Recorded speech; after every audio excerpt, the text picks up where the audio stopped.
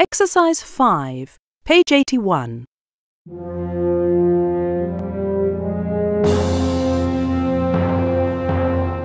Pompeii.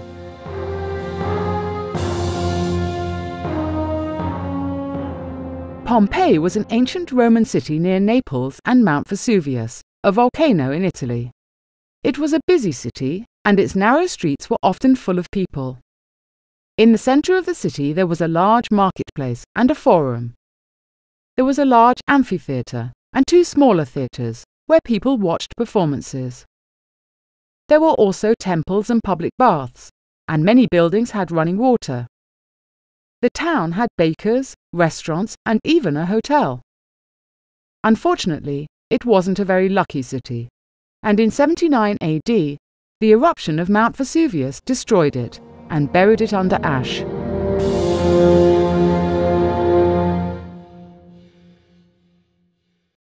Exercise 2, page 82.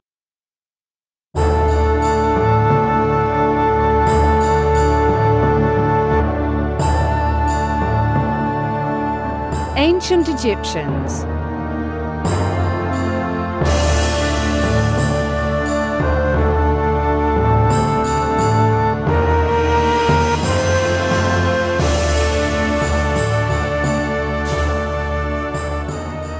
Ancient Egyptians lived along the banks of the River Nile in northeast Africa. Pharaohs ruled this great and powerful empire for more than 2,500 years. The ancient Egyptians lived in houses made of mud bricks, but they also built houses and gigantic pyramids from stone. They worked as farmers and artists. They hunted for animals and went fishing on the River Nile. They also had boats and transported food and other goods along the river. In their free time, they played music or board games. Only wealthy boys could attend school. They studied hieroglyphics. Ancient Egypt had a great civilization, which many people still study and admire today.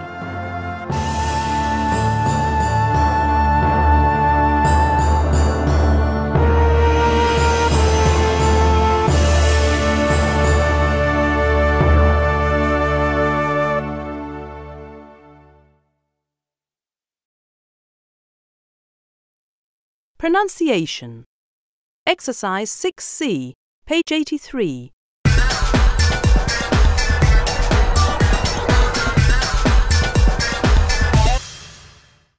T, D, id. 1, Arrived. 2, Existed.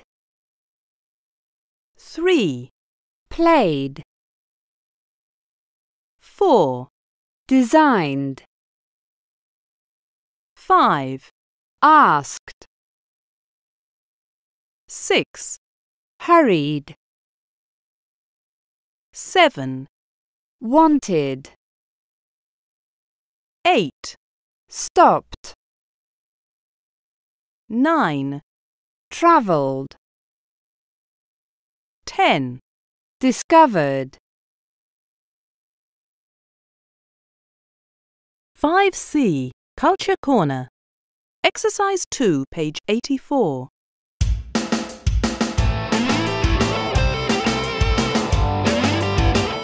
Life in the UK. The swinging 1960s.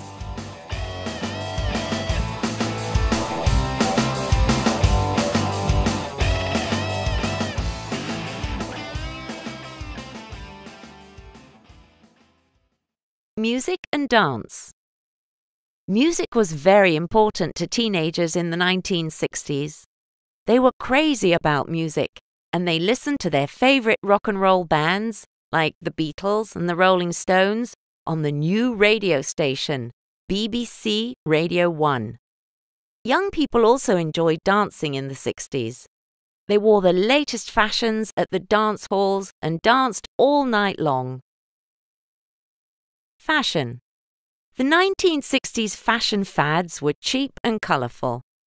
Teenagers made their own clothes. Girls wore short miniskirts and tall boots. A lot of people were shocked when long hair became fashionable for boys. The colourful floral prints of the hippie style were also popular. Films and television. Spy films and TV shows like James Bond and The Avengers were big hits in the cinema and on TV. Most people had a television at home in the 60s. Programs like Top of the Pops, which showed live pop music, were the craze. In 1969, families all over the UK watched Neil Armstrong walk on the moon. Exercise 2B, page 85.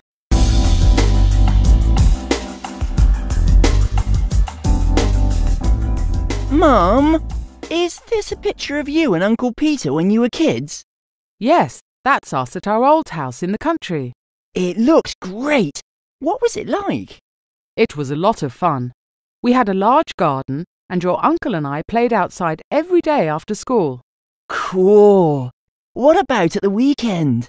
Well, your uncle had a paper round in the morning. He delivered newspapers in the village, and I helped our parents with the chores. Then on Sundays, we walked our dog in the woods next to the house. It sounds like a great place to grow up. It was. Do you miss it? Yes, I was sorry when your granddad started his new job in the city. At least you have some good memories. Pronunciation. Minimal pairs. Exercise 4, page 85.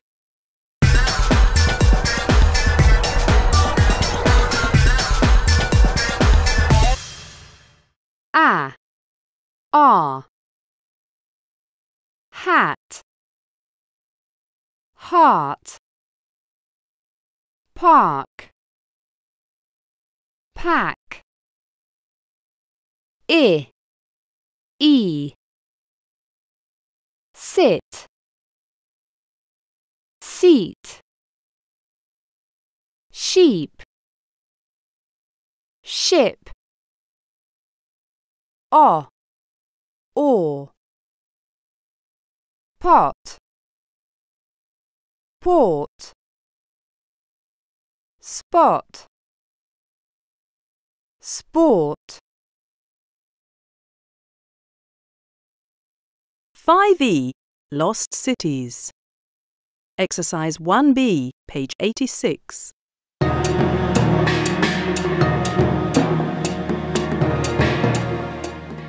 Machu Picchu. It was the 24th of July, 1911. Hiram Bingham, an American archaeologist, was in the Andes Mountains in Peru. Suddenly, he saw walls of stone in front of him. He couldn't believe it. Was this the lost city of Machu Picchu?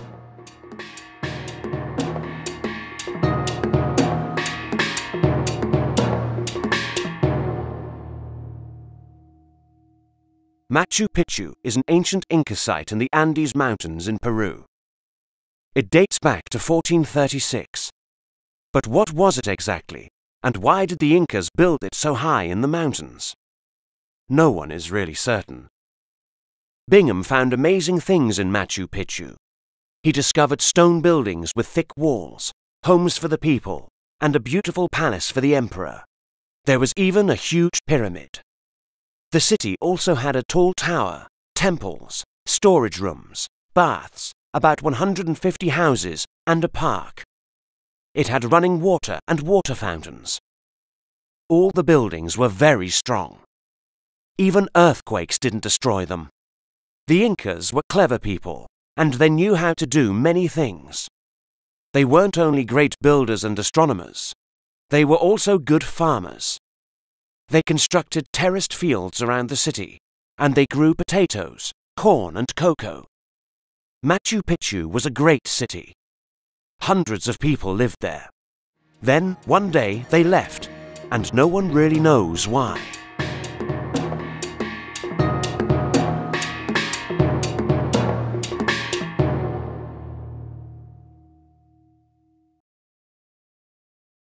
(5F).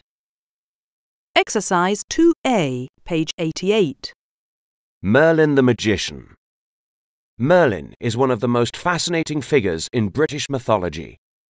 He was a wizard, a poet, a teacher, and an advisor to kings. His story is full of mystery and magic. Today we think of Merlin as a wise old man with a beard and a cloak who had magical powers. Ancient myths describe him as being half human, the son of a woman and a demon, and they say he could turn into a bird or cloud. In the 6th century, the kings of Britain were fighting great battles with foreign enemies. News of Merlin's intelligence and magical abilities reached King Uther, and he became the king's advisor. One day, Merlin had a vision that the king's son, Arthur, was in great danger. Merlin advised the king to send his son to live in the forest. As the young Arthur was growing up in the forest, Merlin became his guardian and teacher. When Uther died, the noblemen of the country started fighting each other for the throne. To put an end to the fighting, Merlin created a contest to choose the new king. He stuck the magic sword Excalibur into a large stone and said whoever pulled it out was the true king. All the strongest men in the land tried to free the sword but failed. Then Arthur, who was looking for a sword for a local tournament, saw the sword and lifted it out easily. He became king and made Merlin his special advisor. Even today, people wonder if Merlin was more than just a character of medieval stories. Real or not, Merlin continues to fascinate people whenever they hear his story. Exercise 2, page 92.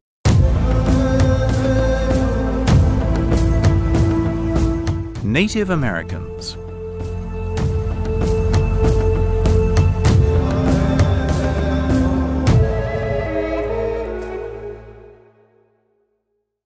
When the Europeans arrived on the continent they called America in the 15th century, many different native tribes already lived there.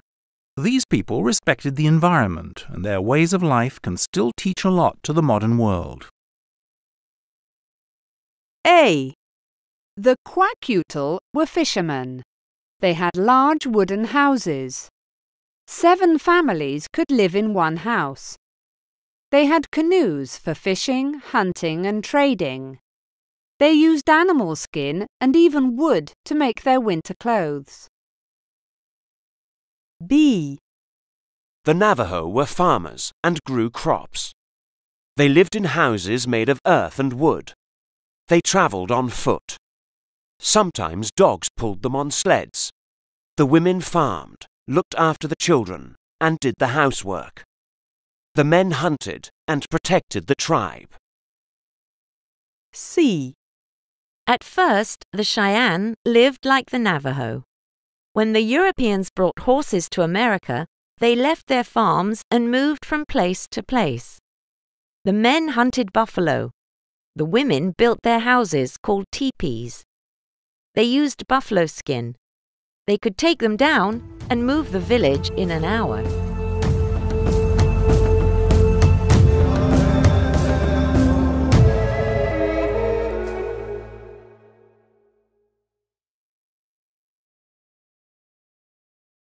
Exercise 1, page 96.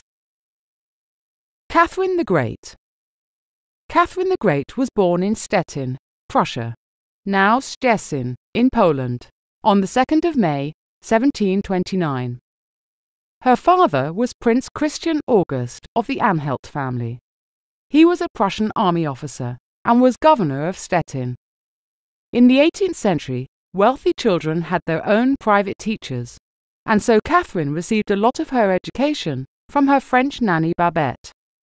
She learned French, German, history, religion and music. When Catherine was 15, she went to Russia, where she met and married the Grand Duke Peter in 1745. In December 1761, Peter III became Emperor of Russia, and Catherine his Empress. Only a few months later, she became the sole ruler of Russia. During her reign, Russia became one of the great powers of Europe. Catherine developed the arts and sciences in her country. Under her direction, St. Petersburg became one of the world's greatest capitals. It was a fantastic period for theatre and music. Catherine II also improved the country's education system. Catherine died of a stroke on the 17th of November, 1796. During her reign, she made Russia a great nation. Exercise 2B, page 98.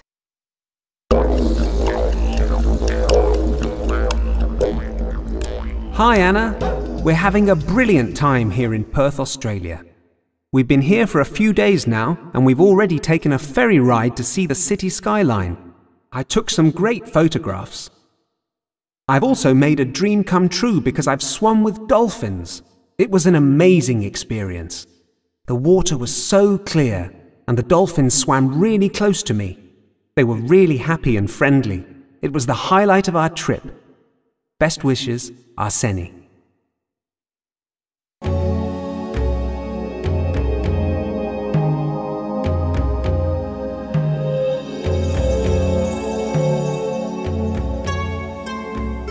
Hello, David. Greetings from Egypt. What a country! There's so much to see and explore. History really comes to life here. We've already been sightseeing and taken loads of photos. But you'll never guess what I've done today. I've ridden a camel. We were in the desert with the pyramids behind us. What an experience! I'll never forget it. Tomorrow, we're going on a river cruise down the Nile, travelling south. After that, we're taking a helicopter ride over the source of the Nile. I'm so excited. Speak to you soon, Dina.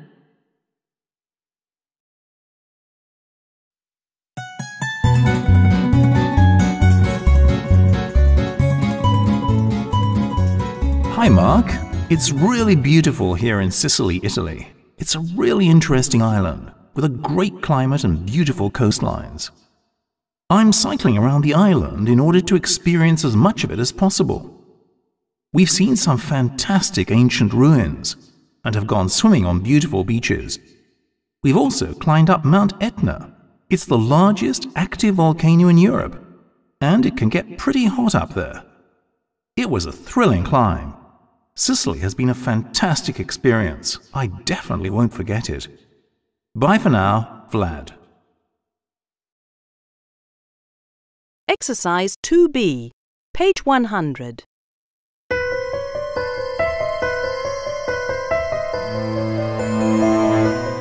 Strange experiences.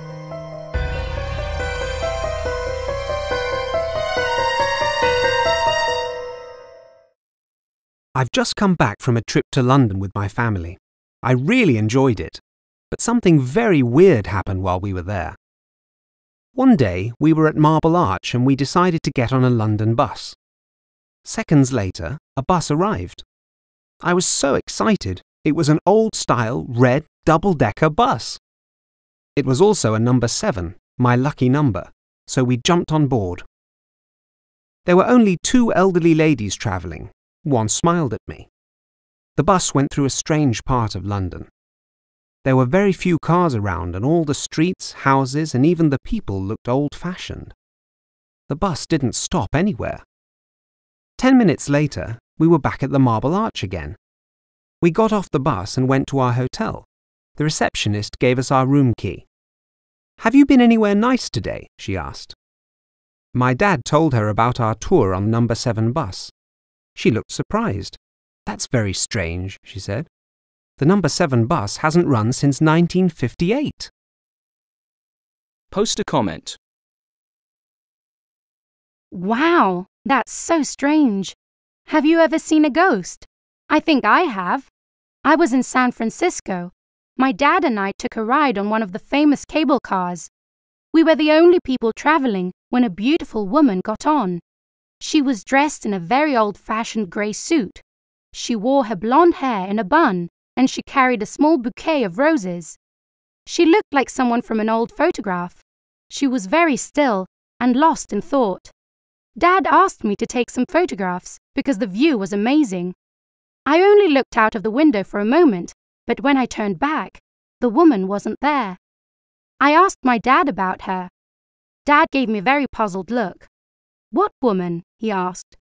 But I know I saw her. Posted by Judy, 16. 6C. Culture Corner. Exercise 1, page 102.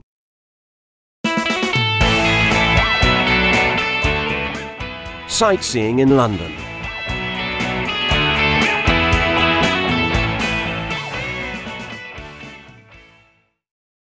Tower Bridge. Dating from 1894, this impressive bridge can open up to let boats and ships pass under it. You can visit the high-level walkways and get an incredible view down the River Thames and explore the Victorian engine rooms and find out how the bridge works. Elizabeth Tower. The clock tower at the Palace of Westminster used to be called Big Ben. Really, though, that's the name for the great bell that chimes the hours inside. You can climb the 334 stone steps to the top of the tower and visit the mechanism room to see how the huge clock works. The London Eye. This huge wheel is on the south bank of the River Thames, opposite the Houses of Parliament. A ride in one of the capsules takes you up to 135 metres and lasts 30 minutes, during which time you will get an amazing panoramic view of London. The Tower of London. Formerly a palace, a fort, a prison and a zoo, the Tower of London is now a popular tourist attraction. You can see the yeoman warders, known as beefeaters, the famous ravens, and of course, the crown jewels. Tate Modern. This is a modern art gallery housed inside a former power station. You can take a guided tour and learn a lot about art through interactive exhibits and multimedia presentations. You can also play games, watch films and read books about art, as well as see the exhibitions. Westminster Abbey. This large Gothic church in the centre of London is the place where kings and queens of England are traditionally crowned, married and buried. Here you can see the tombs of some very famous figures in history, including Henry III, Isaac Newton and Charles Darwin, as well as visit the museum. Exercise 1B, page 103. Thank you for calling the National Art Gallery. How can I help you? Hello, I'm thinking of visiting the gallery next week and I'd like some information, please. Certainly. Can you tell me what your opening times are? Of course, we're open from 9 to 5, Tuesdays to Saturdays. Okay, and how much is the admission? Tickets are £6.50 for adults and £3.50 for children and senior citizens. There's a special discount for groups of 5 or more. Right, and I'd also like to know if there's a cafe. Yes, we have a tea room here that serves hot drinks and sandwiches, and it's open all day. That's great. Thank you very much. You're welcome. I hope you enjoy your visit. Thanks again. Bye. Pronunciation. Diphthongs. Exercise 3, page 103.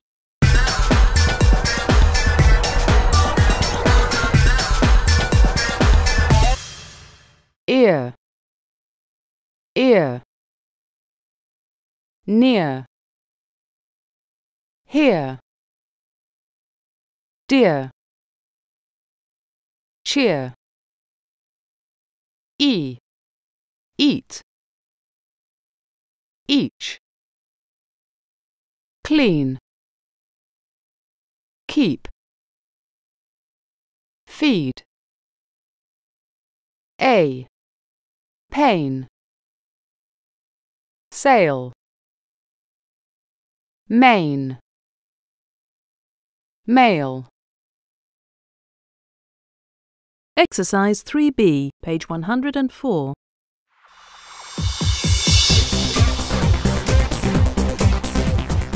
Forum. Embarrassing moments.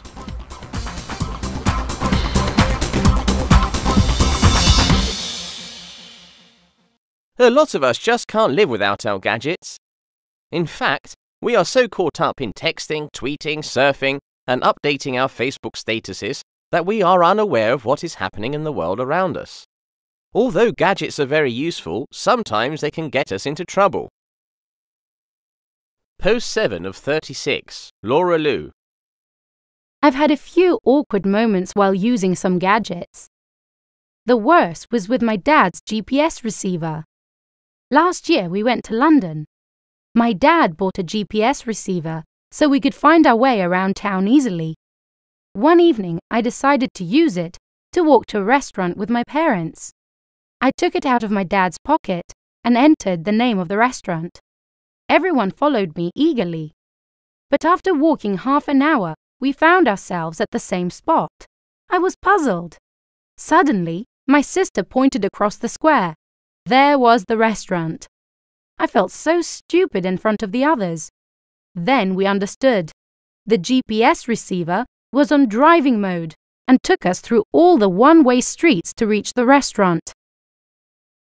Post 8 of 36, Dariotti. I think the most embarrassing moment I've ever had with a gadget was with my new smartphone. My dad bought this really cool smartphone for my birthday. I couldn't wait to try it out. I took it out of its box and I started playing around with it. It has an excellent menu and loads of applications, but it was all new to me then. I was so busy going through the menu when suddenly I walked smack bang into someone and their ice cream went all over me. Everyone around laughed at me, standing there like a circus clown with ice cream all over my face. I was so embarrassed. I had a good laugh about it with my parents later that day, though. Exercise 3A, page 107.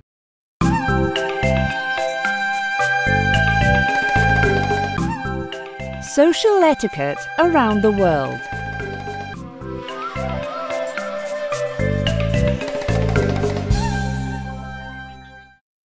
If you have never travelled abroad, you may not know that what is polite in one country could be very rude in another.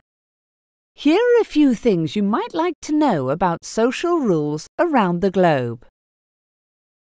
It may surprise you, but many Chinese people will look at the ground when they greet you. It is a way to show respect. In Europe and the USA, people use lots of eye contact to be polite and friendly. But in China, it is rude to make eye contact with strangers, and Chinese people try to avoid it. In Europe and the USA, people have always shaken hands with a firm grip to show strength of character. If you have ever visited Turkey, you will know that for Turkish people, a firm handshake is very rude, and it is seen as a sign of anger. Flowers are a very thoughtful gift, but here's some advice. If you are going to Poland, don't arrive at a party with yellow flowers known as chrysanthemums. They are used at funerals. In Italy, people have long believed that yellow flowers indicate jealousy, and red ones show secrecy. Be careful what you do with your feet. In Thailand, it has always been very disrespectful to point your feet, particularly the soles of your feet, at another person, or to show your feet in any way. So remember, if your host tells you to make yourself comfortable, that doesn't mean you should put your feet up on the coffee table. Has anyone ever told you it's impolite to point at people? In Malaysia, it is rude to point at someone with your index finger. People use the whole fist and thumb to show direction. In the Philippines, people only point by moving their eyes towards a person or thing, or even by pursing their lips and pointing with their mouth. Thinking about visiting Bulgaria? If so, then it can really help to remember the following. In Bulgarian body language, nodding your head up and down means no, while shaking your head from side to side means yes. So be careful how you move your head. Don't get confused. In some parts of the world, it's polite to eat all of the food on your plate at dinner. But in China and Korea, you should leave something. This shows that you were given enough food by your host.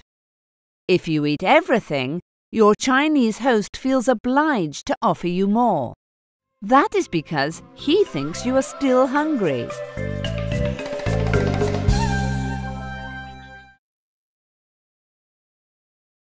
Six-I Curricula. Science. Exercise 1, page 110.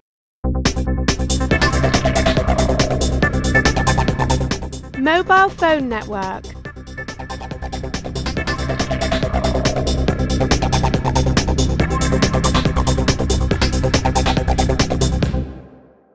Millions of people around the world use mobile phones to keep in touch with friends and family, and there is an 80% chance that you've got a mobile phone in your pocket or bag. Have you ever wondered, though, how a mobile phone network works?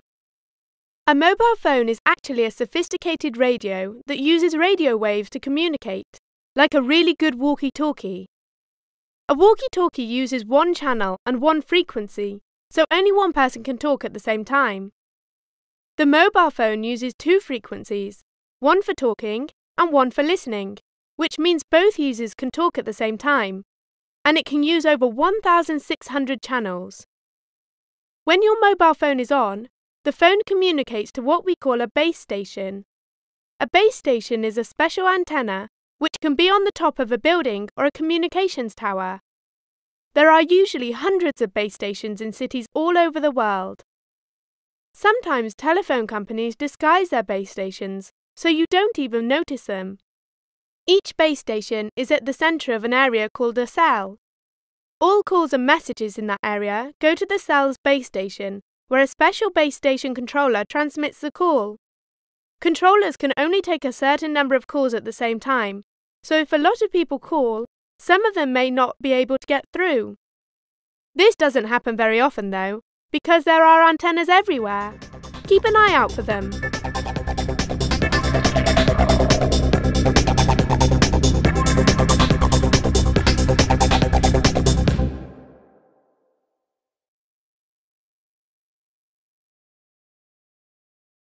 Exercise 1, page 114. Tsiolkovsky Museum. The Tsiolkovsky State Museum of the History of Cosmonautics was opened in 1967 in Kaluga City and is named after the Russian rocket scientist Konstantin Tsiolkovsky, 1857 to 1935. It is the first museum of space exploration that was built in the world and is the biggest museum in Russia. The building has over 2,300 square meters of exhibition area and presents the history of modern space exploration from the first man-made rocket to spaceships and space stations. It is divided into 3 parts. In the first area, the visitor can see Tsiolkovsky's models of rockets. The second section houses many models and instruments of Russian space exploration. The third area of the museum is outside in a garden, where people can see real rockets that were used in early space exploration. The museum also has a planetarium where you can look at the stars and see a 40.5-kilogram meteorite that fell to Earth on the 12th of February 1947. The Tsiolkovsky State Museum houses more than 60,000 pieces in all and has received millions of visitors over the past 40 years. It is surely one of the best and most interesting museums in Russia.